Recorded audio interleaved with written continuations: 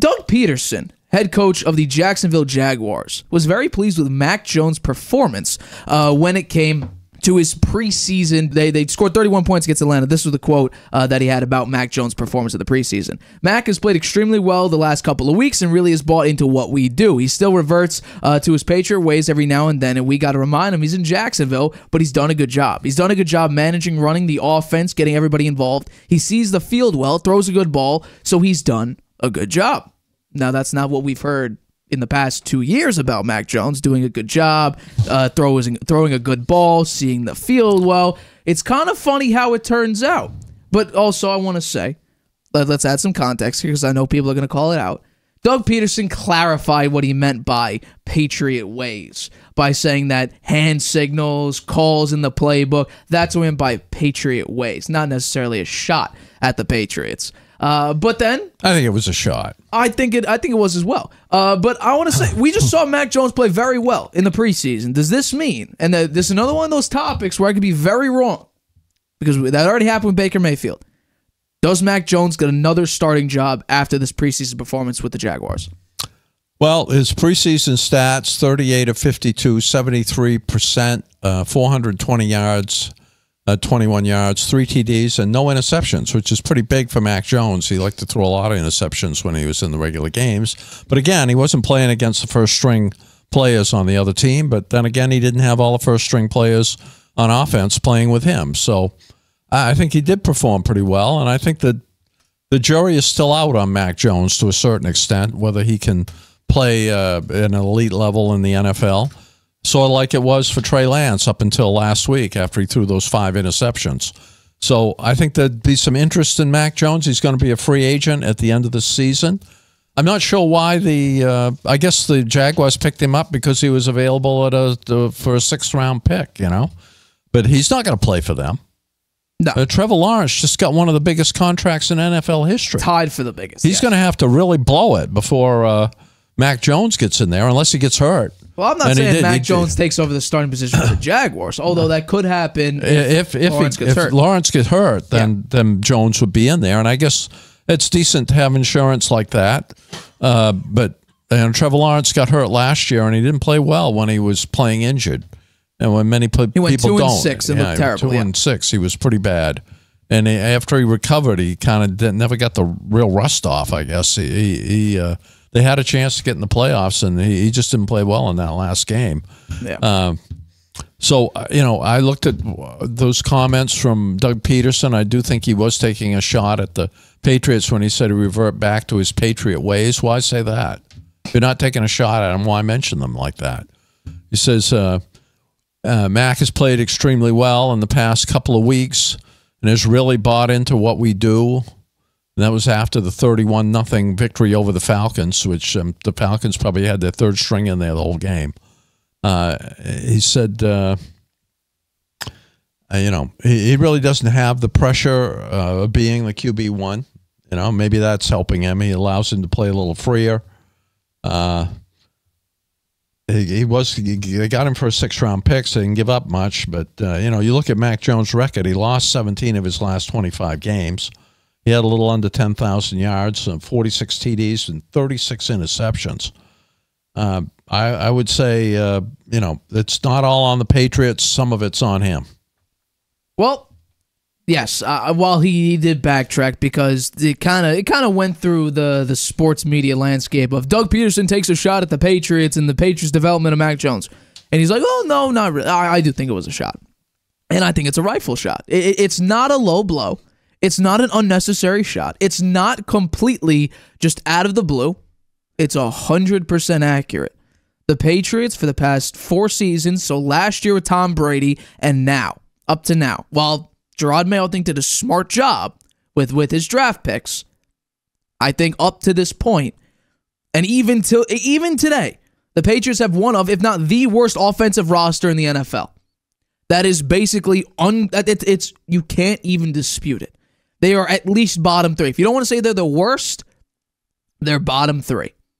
I think that, based on just penalties and just preseason performance and the fact the Patriots' strategy with Drake May not wanting to be behind their starting offensive line, The Patriots offensive line might be worse than the Giants, although I just saw Evan Neal basically be a turnstile in the preseason and somehow still is on the team. But besides, moving beyond that, I was a Mac Jones believer from day one. I wanted them to draft Mac Jones. I thought he'd be great on the team, and I was definitely 100% correct year one. He beat the number one seed in the AFC. At one point, the Patriots were the number one seed in the AFC after Mac Jones had played a phenomenal game against the Cowboys, which they lost, but a great game against the Titans. The next year, it was special teams mistake, fumble mistake. It was a bunch of mistakes that cost the Patriots a number of games. That they could have beaten Joe Burrow, could have beaten the 11-0 in one-score games Minnesota Vikings, which made the playoffs. Mac Jones was tearing it up against the Baltimore Ravens. He did have 3 interceptions, but that game was down to the wire if Nelson Aguilar did not fumble. But let's take a little bit of a more in-depth look at some of the Mac Jones throws, because what did Doug Pederson say? Let's quote it again. What did he say? He said, he sees the field well, throws a good ball, done a good job. Now, what did we hear from the Patriots? We saw some horrific plays. The New York Giants game last year. What was he thinking? He nearly got pick 6. Thank God he finally tackled the guy on a pick 6. We also saw in the Colts game a red zone fadeaway shot that went 6 feet forward. Not great. Let's take a look at the new and brand new and honestly happier Mac Jones. Let's take a listen. I want you to give your analysis on what you think of Mac Jones' performance here. So this is a beautiful throw. Right side, beautiful touch on the ball. I mean, that's in the breadbasket. Absolutely amazing throw. This one, talk about the wide open, good touch. Maybe a little bit overthrown, but still. This one's a gorgeous throw. Beautiful placement, only in a place a receiver can get it. That's another touchdown. And this one, out route. Tom Brady got picked 6 twice his first year with the Tampa Bay Buccaneers on throws like that. So Mac Jones looked good. He looked very good. He also scrambled a lot more. We saw him use some of his legs. A couple of these throws were like bootleg throws. He's moving his legs with a couple of these. I mean, okay, you make good points here, but I would cross say, field too. Yeah, here's the point I would make, and looking at those plays, there wasn't a defensive player within 5 yards of him when he threw those passes. Maybe the Patriots should take notes. The Patriots had one of the worst offensive lines. There wasn't a guy within 5 yards of him when he threw those balls. So Mac Jones is not a good quarterback under pressure. Under pressure, he collapses. He falls apart. He's got happy feet.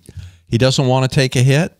So he was in heaven there playing against the second-string defensive line because nobody came close to him. He stood back there and threw the ball down the field. He was lucky some of the receivers are quite wide open there in some of those catches too. He didn't have that with the New England Patriots, and I think it's unfortunate that the offense was as poor as it was. But every great quarterback has to be able to throw under pressure, and we didn't see that there. I think that when your offensive line is one of the worst in the NFL, what player can succeed under that type of pressure if you're not a Mahomes, Burrow, Allen?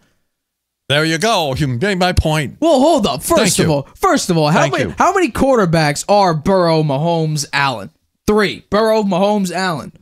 Okay, they're the top. They're among the top 3. We hear NFL executives, NFC executives say Jalen Hurts is horrible in a pure pass system. We saw that Jordan Love can't handle pressure, although statistically that's false.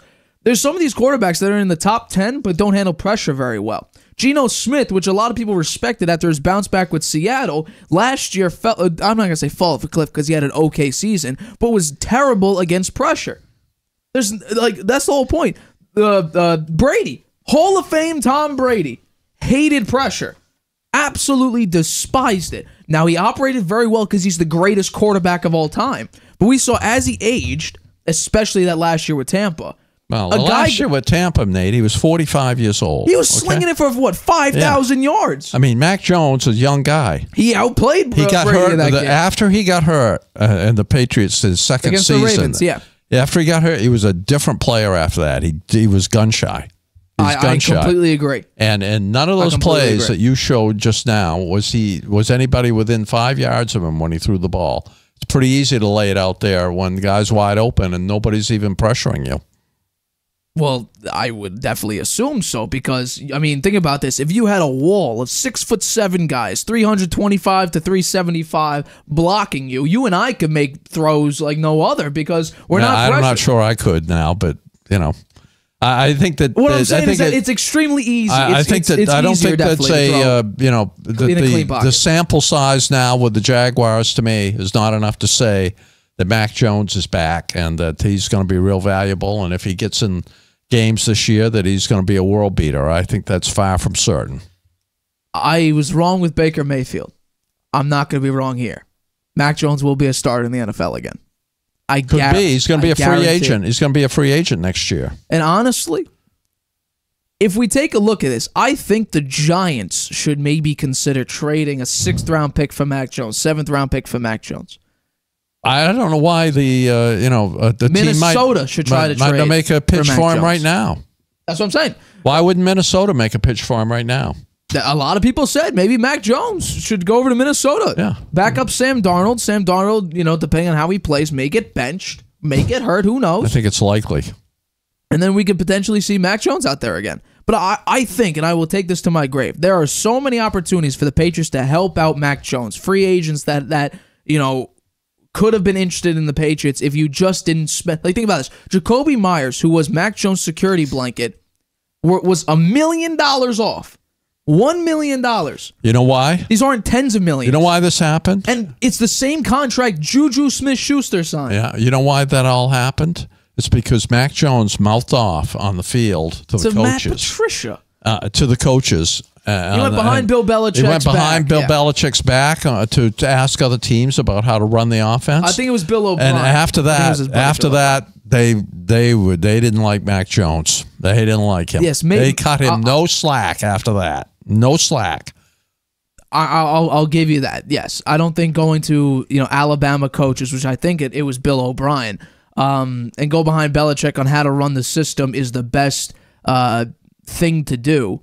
But if your team's not giving you the answers, if your offensive coordinator and your offensive game planner is a defensive coordinator, and your quarterback coach is a guy who works on special teams, which means that generally those guys aren't good enough to play significant snaps on either side of the football, then how could you be secure in your own position and feel like your team is giving you the best chance to succeed when those are your coaches? We saw the report. Matt Patricia, Joe Judge, that was a Belichick, hey, you want to come coach for me again? Sure. That wasn't like, okay, you're the most qualified person for the job, because it isn't that. That's why Matt Patricia, he no longer has a significant role. Joe Judge, I don't think, also has a significant role. None of these coaches have significant roles in the Belichick tree. And we're seeing with Gerard Mayo now. Gerard Mayo's flip-flopping on some of the things he says about Drake May. He's 100% the second best quarterback on the Patriots. Drake May has outplayed Jacoby Brissett. What? This isn't some, Uno reverse I think card. Gerard Mayo is showing that he's a rookie head coach. Yeah. Some of the stuff he said, it just doesn't make sense. He broke at the end. They were asking him who's going to start. He says, "I don't know yet. I don't really know." After saying that Monday night into Tuesday, he'll be able to figure it out. Well, his time's running out. I definitely agree with you. We're 9 days out of week 1 starting. I don't know why my own thought is I can understand why they will go with Brissett. If they pick Brissett to start, then I understand it. They have an out by saying, well, he hurt his shoulder. It's going to take him a few games to get healthy again, and then see how May does. That would give him an out to start Drake May, and then if he has a tough time and Jacoby Brissett heals up, they could put him in. But I'm still thinking that Jacoby Brissett probably would be the starter. I think that, though I think Drake May definitely has earned the right to start, and I think people will be very excited. I think everyone will be excited to see that. They want that, but I think they're going to wait a little bit. And we'll obviously cover that on the show. But my big question mark on who should start and if it's the right or wrong decision is, what's your objective for this year? Are you tanking? Are you rebuilding? Or are you still trying to be relevant? So I think it really depends on what your motive is for the season. And if it's I want to win, then Drake May gives you the best chance to win. I think that the Patriots are in the mode of we want to win. We're going to do our best, but after about 7 games, they're going to say we're in rebuilding mode. Yeah, no, it's going to be a very, very ugly season. I mean, and they have such they're a one hard of very schedule. few teams to not be favored in a single game. And they played the Tennessee Titans. Yeah, well, they've got played the Seattle the 6th Seahawks. hardest schedule in the NFL. Yeah, no, their schedule is pretty brutal. Hi, everybody. Thanks for watching. Make sure you subscribe here to get the latest from the show. Also, if you want to check out the full episode, make sure you click the I in the top right-hand corner right now. If you want to listen to this show anywhere you go, make sure you go to anchor.fm/The Harvey Hour or anywhere you get your podcasts.